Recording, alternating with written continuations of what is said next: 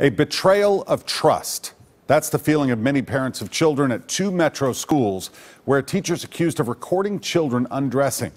Tonight, parents were given the chance to ask questions about the crime. News Channel 5's Jesse Knutson is live at Antioch High School, where tonight's meeting took place. Well, Rory, this is where Jones was or worked prior to being arrested earlier this week. And while there's no evidence that any of the students here were videotaped by Jones, parents still had plenty of questions. Inside Antioch High School tonight, there was no shortage of resources, flyers, school officials, and counselors to help parents recover from a betrayal of trust.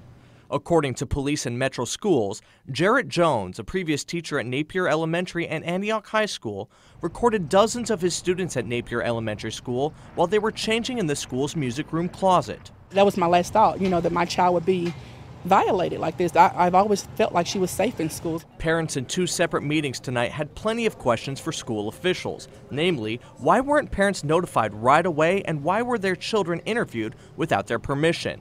School officials explained it was all protocol and that the investigation went as it should, but that wasn't enough for some parents. We don't expect that when we send our kids to school that they're going to be harmed in this kind of way. Our cameras weren't allowed in the meetings, but school officials, the assistant district attorney, and a member of the Children's Alliance, the group that conducted the interviews with the children, explained their reasoning for decisions in this investigation and offered all the resources available to parents. We'll have people here for the students, for the parents, for as long as they need it. So I really hope the parents got something out of it, but if they want something more, we can provide that as well.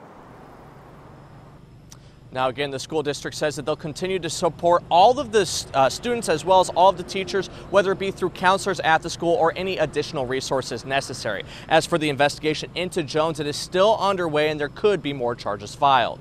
Live from Antioch High School, Jesse Knutson, News Channel 5.